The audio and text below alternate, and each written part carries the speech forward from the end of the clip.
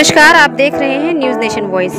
Ballia police की appeal, अपने घरों से करें अलविदा, जुमा व ईद की नमाज अदा। पुलिस अधीक्षक बलिया डॉक्टर विपिन ताड़ा के निर्देशन व अपर पुलिस अधीक्षक श्री संजय कुमार के पर्यवेक्षण में वैश्विक महामारी कोरोना वायरस के संक्रमण से बचाव हेतु जनपद बलिया के समस्त थानों द्वारा अपने अपने थाना क्षेत्र के मुस्लिम उलेमाओं, मस्जिद के इमाम और धर्मगुरुओं के साथ साथ बाजारों, चौराहों व विभिन्न स्थानों पर पैदल गश्त कर व लाउड हेलर के माध्यम से मुनादी कर आम जनमानस को अपने अपने घरों में ही नमाज अदा करने की अपील की जा रही है। इसके साथ ही अनावश्यक घर से बाहर न निकले तथा मास्क, सैनिटाइजर, सोशल डिस्टेंसिंग व कोविड गाइडलाइन के पालन हेतु जागरूक किया जा रहा है। शहर में रमजान के आखिरी जुमे की नमाज मस्जिद में अदा नहीं की जाएगी। इसकी जगह हर जुमे की तरह लोग घरों में जोहर की नमाज अदा करेंगे। यह फैसला कोरोना वायरस और लॉकडाउन की वजह से लिया गया है। शहर काजियों व उलमा ने लोगों से अपील की है कि अपने घरों में ही रहकर नमाज अदा करें। जिस तरह रमजान के इतने दिन गुजारे, उसी तरह बाकी दिनों में भी घरों पर ही इबादत करें। शासन की गाइडलाइन का पालन करें। अलविदा जुमा से अल्लाह से कोरोना वायरस के खत्म होने की दुआ करें। अलविदा जुमा पर मस्जिद में ना जाकर पहले की तरह घरों में ही नमाज अदा करें। यह सबकी बेहतरी के लिए है। कौन कोरोना वायरस से संक्रमित है या किसी को नहीं पता। भीड़ से संक्रमण फैलने का खतरा है। ऐसे में हालात और भी खराब हो सकते हैं, इससे बचना जरूरी है। अल्लाह इबादत का पूरा सवाब देगा। अलविदा जुमा पर ऐसे ही करें। उलमा ने घरों में नमाज पढ़ने का फैसला सभी की भलाई को देखते हुए लिया है। भीड़ लगाने से कोरोना संक्रमण फैलने की आशंका है। अलविदा जुम्मा की मस्जिदों में भीड़ एकत्र हुई तो कोरोना वायरस की चपेट में आने से इनकार नहीं किया जा सकता। जुम्मा पर भी दूसरे दिनों की तरह घरों में रहकर नमाज अदा करें और वायरस खत्म करने की दुआ करें। कोरोना वायरस एक से दूसरे को फैल रहा है। परहेज ही वायरस से बचने का सबसे अच्छा तरीका है। बलिया से शब्बीर अहमद की रिपोर्ट।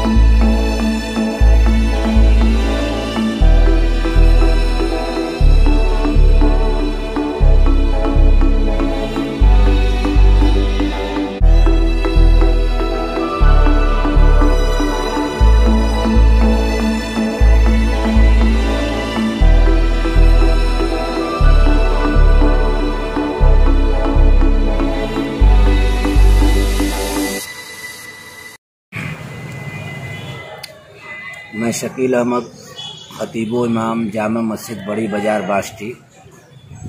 सब तमाम अवाम से मेरी ये गुजारिश है कि कल अलविदा की नमाज है, उसके बाद ईद की भी नमाज है। मैं तमाम लोगों से ये गुजारिश करना चाहता हूँ कि इस वबा, इस बीमारी को देखते हुए, जो कि बहुत ही ख़तरनाक है और इससे सबको बचना है, बचाना है।